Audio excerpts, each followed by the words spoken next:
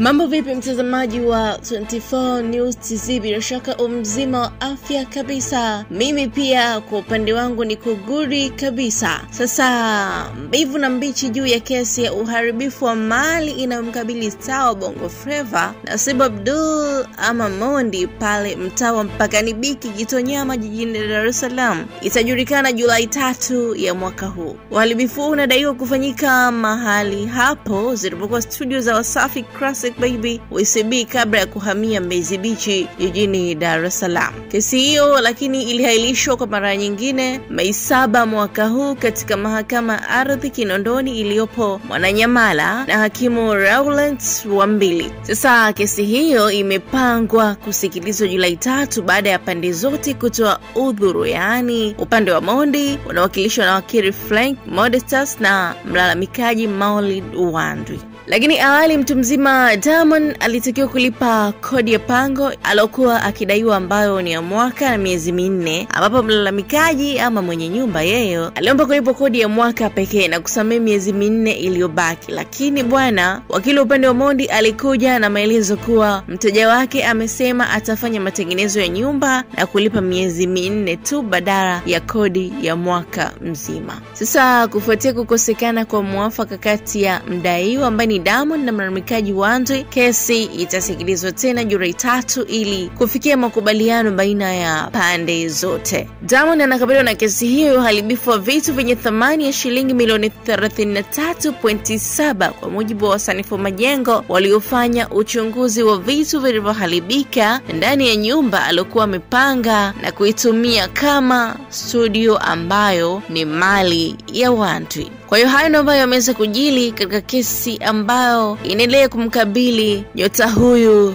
Nasibu Abdul Diamond. Ile kesi yake inatarajiwa kusikilizwa Julai 3 na hapa ndo tutajua which is which. Mimi ni Asma Dadi na sina la ziada, ni kusihi tu uendelee kuwa mwanafamilia wa 24 News TZ.